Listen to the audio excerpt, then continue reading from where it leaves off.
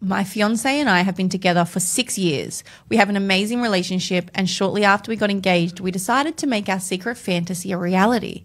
I asked my fiance if he would be willing to have a threesome, a one-off experience for us both before we get married. We both agreed to doing this, and I ended up asking a friend of mine if she would be willing. We all agreed, and after a lot of great communication, we worked out what we were okay with and how it would all go down. Fast forward to the night, we all had quite a bit to drink. To be honest, the whole night felt like an exciting blur.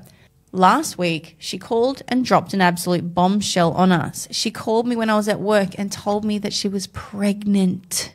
I guarantee you, they're not going to be friends for long. But should it? Sad. But should it?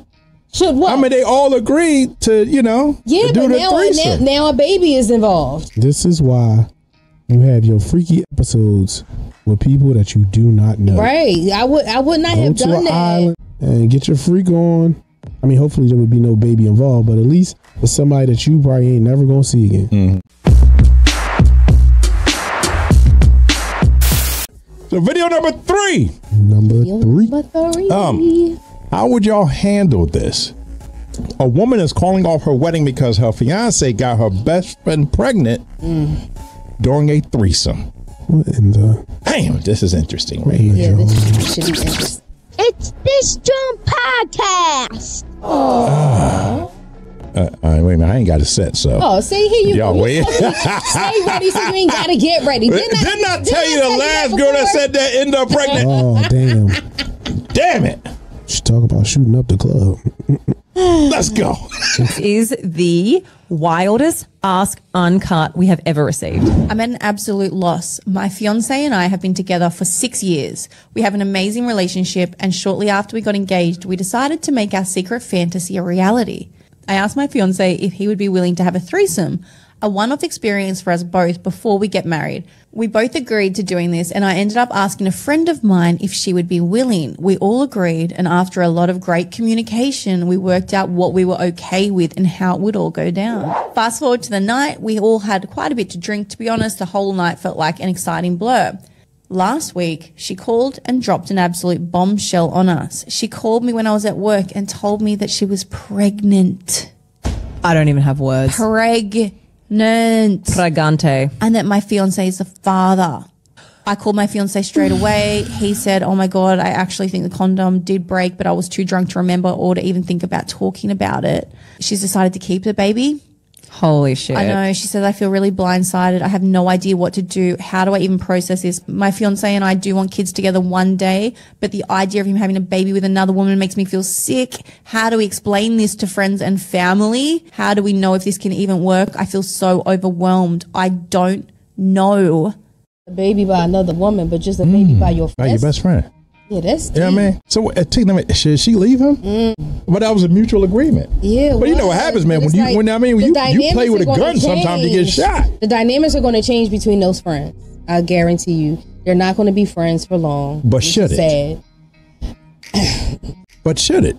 Should what? I mean, they all agreed to, do the threesome. Now a baby is involved. This is why you have your freaky episodes with people that you do not know. Right. I would not have done that. Go to an island and get your freak on. I mean, hopefully there would be no baby involved, but at least with somebody that you probably ain't never going to see again. Mm-hmm. Yeah, don't get me wrong. Like, them having the alcohol. Yeah. It's too easy for that to happen. It's your friend. Like, again, because then the trust factor is too high. Because my thing is, I'm going to think, okay, you know what? Now you're going to keep doing it with him or her. Or not even that. Just the fact that, like, if it was a stranger, you thinking about different stuff. Even if you drunk, you kind of like, all right, well, I ain't gonna just run up in her. Oh, I don't know her. That stuff be on your mind. Yeah, but which is why they introduced the alcohol. But he did say they had a condom on, and I know, it broke. But when it's a stranger, you thinking more. Even when you're cautious. You're more cautious with it. Okay, this was her friend. So he was already comfortable. He probably already knew the friend. I wouldn't have did that. Listen, I've had a rendezvous or two in my day. Yeah. So Papa was a roller. Is Papa still a rolling stone? Papa was a rolling stone. That stone stops.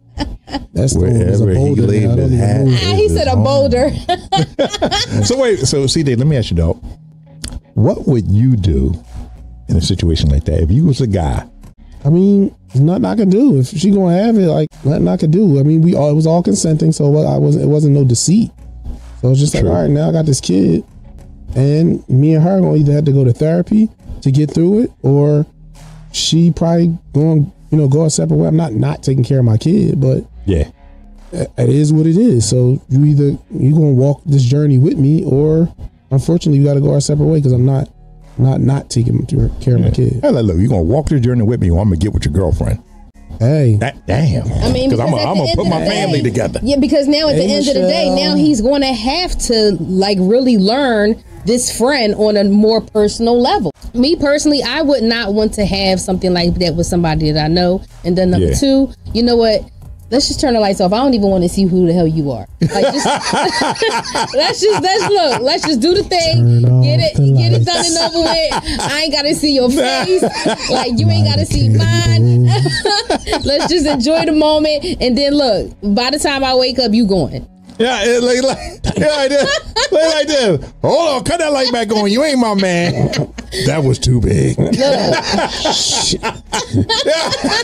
Wow. Oh gosh. El Plaga, what's good, broski? That's a difficult situation. Yeah, it is. I mean, it's kind of, as a female, because females of course are emotional, so it's going to be kind of hard to separate the emotion of, okay, yeah, this is my friend. And then at some point, the girl who's the fiance is probably going to start to think, that she's being betrayed at some point, when it really isn't betrayal. It's just him doing his job as a father now. Or even the trust factor. I mean, would you be able to trust your friend? Or not even the betrayal. Yeah, but why not? Like, I mean, the friend didn't do anything wrong. But not even a betrayal. Just the fact that, having a baby is a very intimate thing. If you're the type of guy that's, want to be involved, and also like, when my kids was born, like, I'm there with their mother.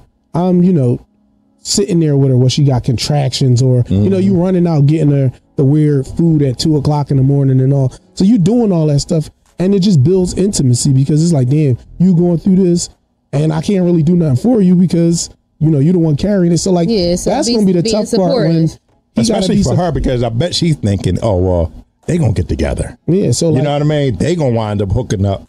Or just the fact that he gotta go. Just the fact that he gotta go there. Like, she need whatever. What is it? Lamaze class or something or whatever. He gotta go with her. Right. It's his baby, so he gotta go to doctor's appointments. So that's what I'm saying. Like, she's gonna at some point get to the point where she's gonna feel like she's being betrayed to a point, but it's not really betrayal. Y'all all came to an agreement to do this, and just like with any sex with anybody else, there's always going to be consequences at some point. And I'm maybe what they probably should have incorporated into that scenario was swallowing both of them. Both of them take a plan B the next day. That way they didn't have to worry about that.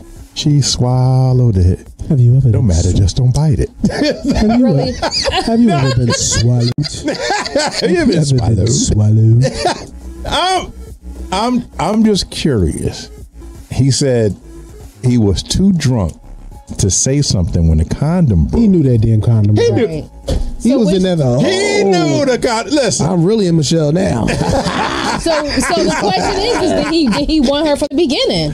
He probably did. Oh, listen. Did he want her from the beginning? Oh, wait a minute. Listen. Yeah, give it to T. Look. Hot Javier over there, y'all. Hot Javier said. Listen. That's where, like, me, if I had a girl and her friend was bad, no. CJ, no. I'm not. Now, if you want to give me Precious over here, we could try this. But no. Like this, I know your girl's. Listen, let me tell you something. I don't want her. Let me tell you something. I can't control myself. And I know all men has probably experienced this.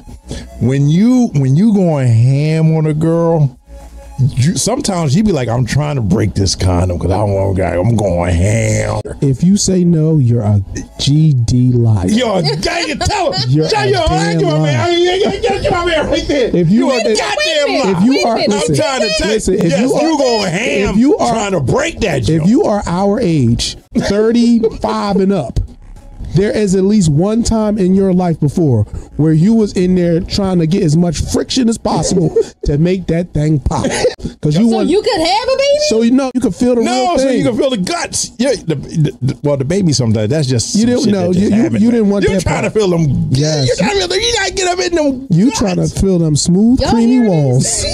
That's all you trying to get to. Yeah. Wow. I ain't gonna lie. I didn't did that. I learn something new every week. Yes. So you know when you up to that door, you like, especially when you get a woman that you've been trying to get for the longest. You done courted, you done pursue, you might even tricked a little bit. You just doing whatever, you trying to get her attention, and finally she drop her guard and say, you know what? Come on, let's go out. And then you sitting there, you at the restaurant or whatever, and she give you that little smile, a little bite the lip, or she take her hand and she rub your hand, take your hand and rub it against her thigh, or you in that car and she kind of like open her legs, a little spread, a little eagle, a little bit. You start touching on that inner thigh, and you know it's coming. You say, "Ooh, I'm going right through this one tonight." You gonna try to find one of the older ones you got. Oh my God! You looking at the date? Okay, this one say 2022. Yeah, I'm going hard, man. You grab the smallest rubber you got, boy. You go ham to that jaw, go, and then you like, oh, there it is. If you did not do that, you're a liar. If you saying you didn't do that, you're a liar. I swear. We just telling you how men think. You ever purposely put a hole in the condom? No. Nah. Oh, okay. Nah. But you purposely try to pop it. You just go poo poo poo poo like what's that little Uzi? Poo poo poo poo. You try your hardest for that thing to just, and you know when it pop, because all of a sudden that sensation on those nerves, they get different. Oh, I done got through it. I'm not listen, we just trying to tell you how us men think. Yeah, we just telling you the truth. I hear y'all. Like I said, I'm the student tonight. Y'all teaching me a lot. Hey, we're trying to teach Miss Habanero. Listen, it happens. It happens. So that's why I say that. I call BS on him. Yeah, he was too drunk. So no, that motherfucker, he knew that was shit. Trying to hit Michelle. He wasn't that drunk. For him to even mention it, he knew. He was trying to hit Michelle for the longest. Yeah, for the long, And his wife finally cracked it. He's like, ooh, tonight's the night, like Betty White. It's on. Yeah. He like, I can crack that egg. Yes. Now, I mean, this JAWN podcast. This JAWN podcast. Goddamn, drop a like, drop a comment.